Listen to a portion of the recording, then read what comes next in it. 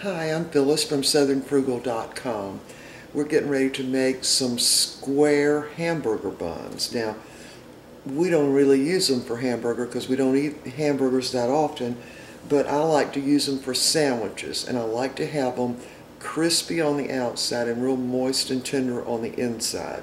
So this is basically half the recipe for the hamburger buns. I think. I don't know. I just kind of threw it together a couple of weeks ago, and I didn't have time to cut out hamburger buns, so I just cut them with the pizza cutter and cut them in squares, and they turned out great. So Mr. Bucky goes, we need to have this more often. So I've already made it twice now, so we're going to do it the third time. So I did write down my recipe, just what I kind of threw together, so it turned out really good. So anyway, we're going to use the KitchenAid and let the KitchenAid knead it also. Now, if you don't have a KitchenAid or a mixer that can knead for you, you can just knead it by hand for maybe about 10 minutes. Alright, so we're going to get started. Alright, the first thing I did was to scald 1/2 cup of whole milk. You see there's kind of a film on it, and then let it the temperature get back down to about 110 degrees. Also, I heated up 1.5 cups of filtered water, and you want to do that because regular water of course has chlorine in it, and chlorine kind of really kills yeast is what it does. So I'm going to dump it all in together. So I'm dumping in 1 cup of water, well, excuse me, 1.5 cups of water, about 2 tablespoons of oil. I'm just going to pour that in and guess at it. And I'm going to go ahead and put in the 1/2 cup of scalded milk. Now you could use powdered milk for that, and then you wouldn't have to scald anything. And I'm going to go ahead and put in my yeast. Now I get my yeast from King Arthur flour in bulk, and I usually order 1 of these a year. Sometimes that doesn't last quite a year. I'm going to put in 2 heaping teaspoons of yeast just because that's what I did before and it worked out really well. So I'm just going to mix that up just a little bit.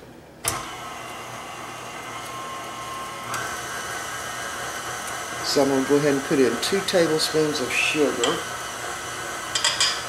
just to give the yeast something to eat or to flourish on. So all I'm doing is just mixing that up together. I'm going to turn it up a little bit.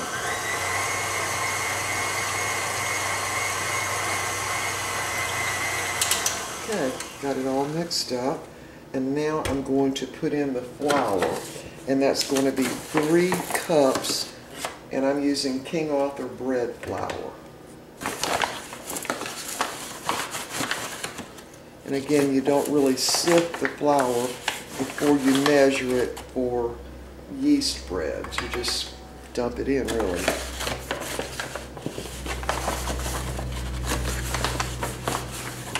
And sometimes you might need a little less flour and sometimes a little more.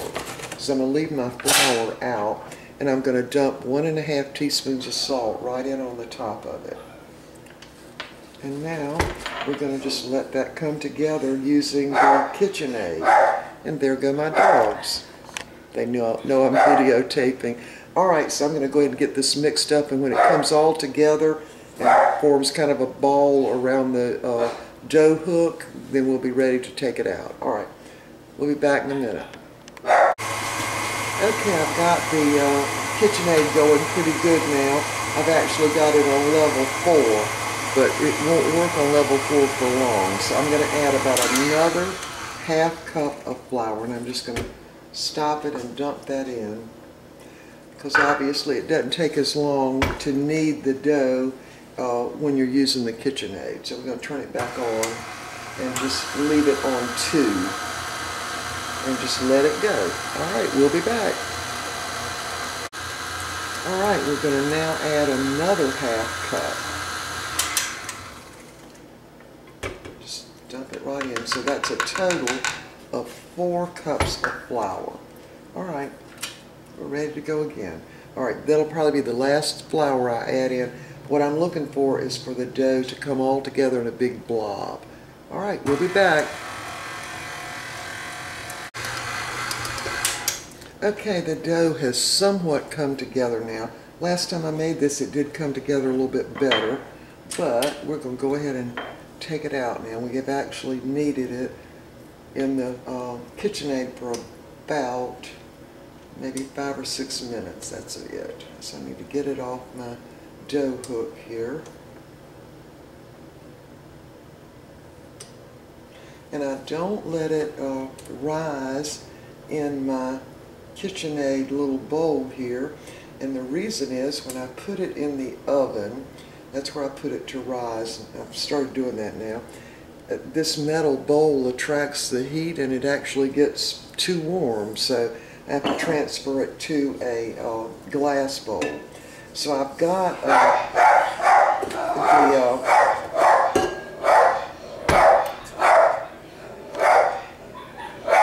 we've got someone walking by on the sidewalk. My dogs think they own the sidewalk. We'll be right back. Okay, I dumped the dough out into my glass bowl, and I did put about a tablespoon of oil in the bottom of it. So I'm just going to turn this dough and get oil all around on the bowl so it doesn't stick later. And this is kind of really a wet dough, but it sure does make a great little bun.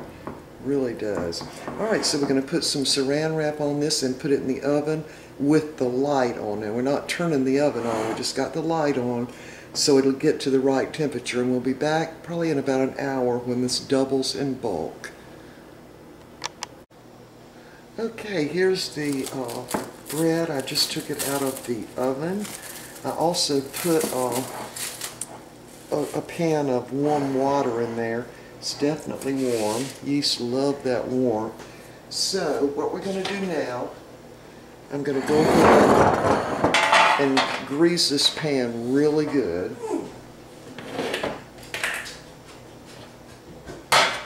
Push my sleeves up.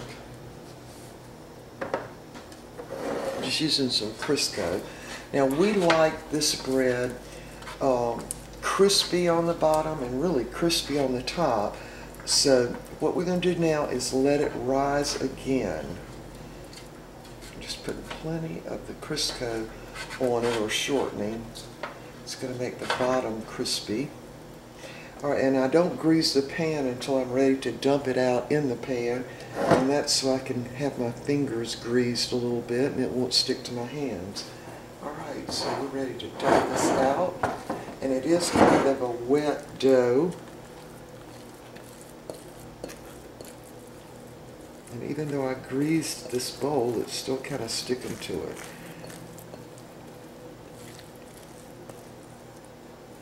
See if I can get that all out of there.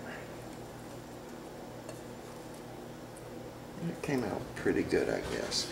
Okay, so now, I see Mr. Bucky has just come home, so we're going to try to do this real quick because the dogs will start barking. Alright, so what I'm going to do is just stretch this out on the pan, sort of as even as I can get it, right up into the corners. Now the second rising of the dough won't take as long, so this sort of looks like a really thick pizza crust, but alright, so I've got it greased. Let me get a paper towel and get this grease off my hands. I'm trying to do this real quick before Mr. Bucky comes to the door, because when he does, there'll be lots of barking.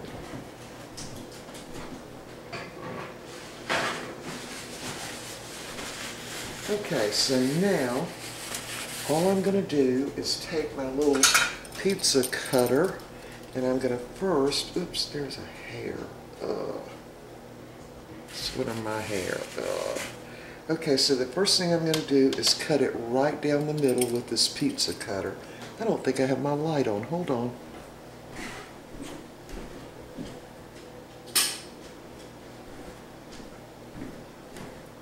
Okay, so now that's a little better. I'm going to cut it right down the middle and see it pulls apart right away. And then I'm going to cut it down the middle of each one of those little sides. I'm really trying to hurry, y'all. Like that. And then I'm going to cut it down the middle the other way.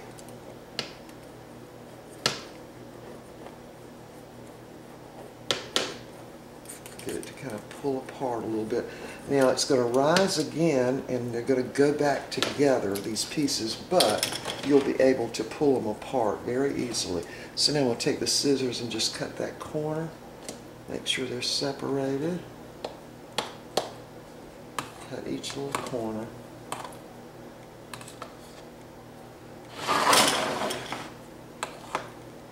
For each little piece, make sure they're just cut apart. And again, this is a kind of a watery dough. Maybe that's a better way to say it, but it makes a crispy outside and a real moist and soft inside, which we love. All right, let me make sure I can separate them.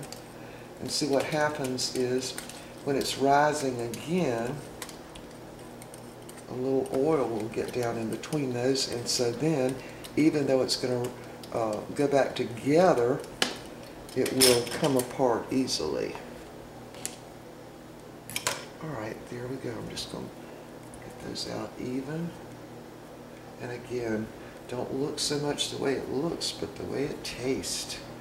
I love all kinds of sandwiches. The other day I made us a ham and tomato and lettuce sandwich with these. They were so good.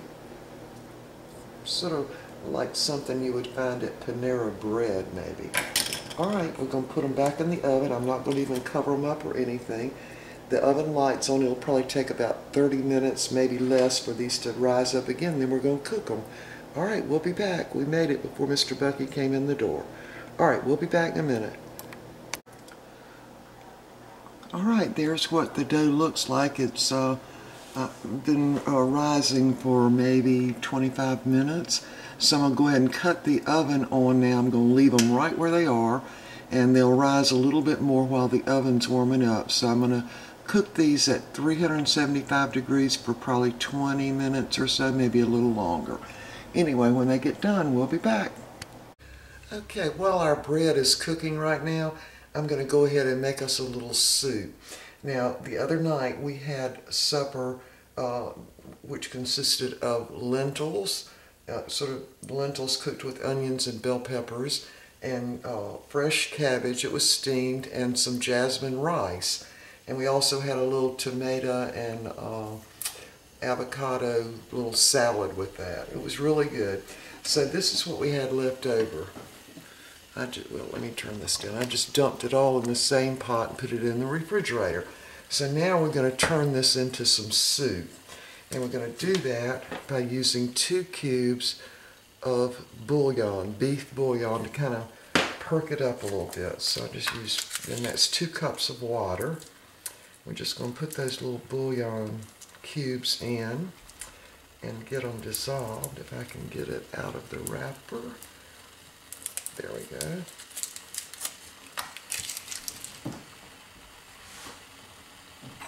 Alright, so just going to stir that around until that's dissolved, and then I'm just going to dump the bouillon into the lentils and rice and cabbage.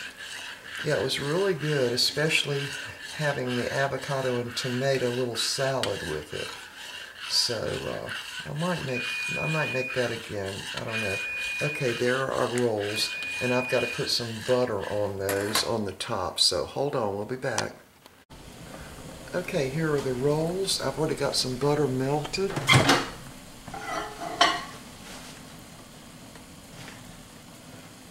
And my bouillon is, of course, already boiling. So I'm just going to paint some of the butter right on top of these buns, really is what they are. And they're crispy on the bottom and crispy on the top. And remember, the dough was a real watery, I would call it, dough. So that makes them crispy, but real moist on the inside. Now we have to let these cool completely before I can cut them, you know, in 2, because we're going to have a ham and Swiss cheese sandwich inside these. Oops, I don't want that to drip on my burner. And now I'm going to take these out of the pan and put them on a little rack. And I do that to make absolutely sure they stay crispy on the outside. All right, let's see if I can flip these off onto that little rack right there. Wish me luck. I think I can do it. I want to get them all in really one swipe. Make sure nothing's stuck anywhere. I think we're good to go. All right, here goes.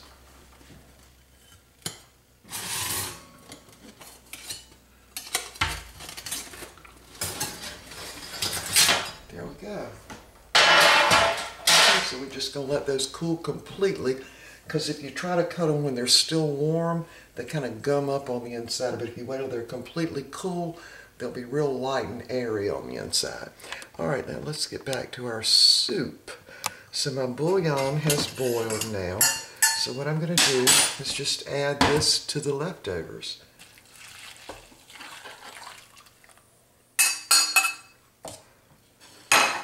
Stir that around a little bit.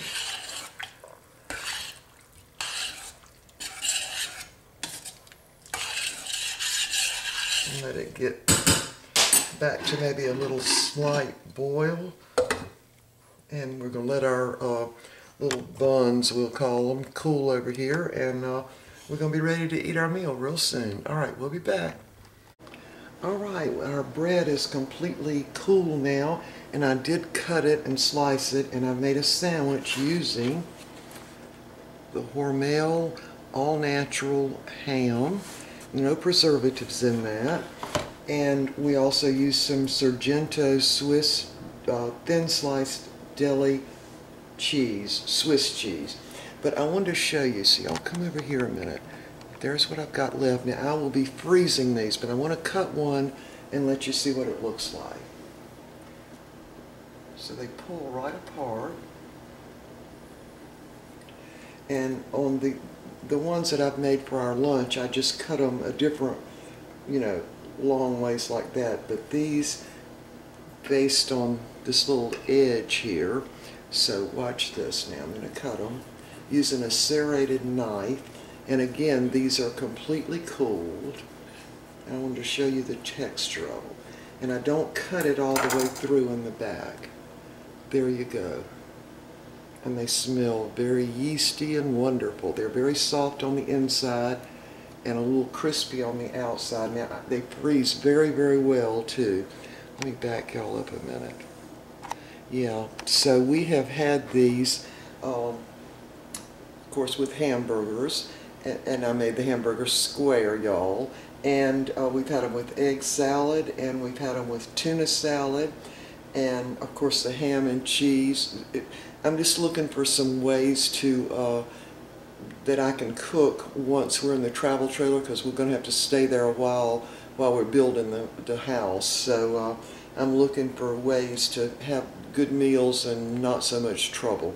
But anyway, I don't know what to call them, y'all. It reminds me of something from Panera Bread. And I don't mean to be bragging too much, but they are absolutely delicious. They make anything you put in them taste just delicious. I could even see a meatball sandwich like you get at Subway.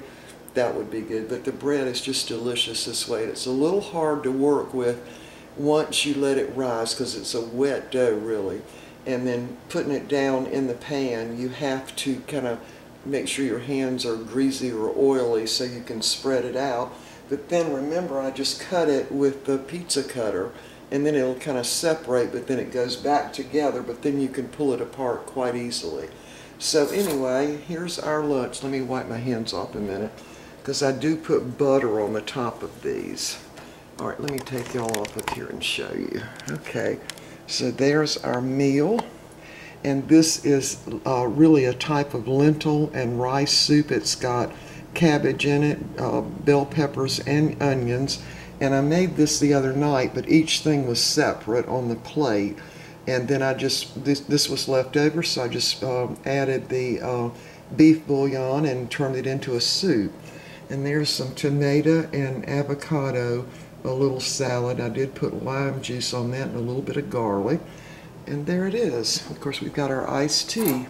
All right, y'all, so we will see y'all next time. And I hope you'll try that bread. You will not be disappointed. And this is a regular jelly roll pan that I used, and I'm just thinking it's 12 by 15. I'm not sure. It's just that normal size. Y'all know the size. Anyway, all right, so we will see y'all next time. Just please try this bread. You will love it. All right, bye for now.